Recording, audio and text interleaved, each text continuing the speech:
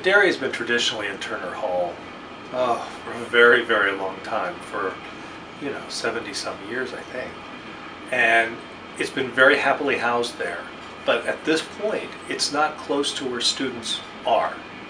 On the other hand, there was a location available in the Stamp Union that was close to where students are, so that students could again really participate in the Maryland Dairy Ice Cream experience.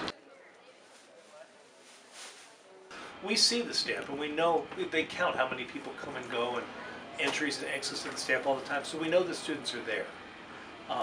We're putting in an attractive store with some very bright and nice signage that we believe will attract students into that space as well. It refers back to our roots as an agricultural college, which is how the University of Maryland started, as a land-grant institution designed to teach farmers scientific method of farming. And the Maryland Dairy Ice Cream originally came from cows that were on campus and attended by students who were learning how to farm. That, of course, has evolved over time, but still, Maryland Dairy Ice Cream is a tradition on this campus.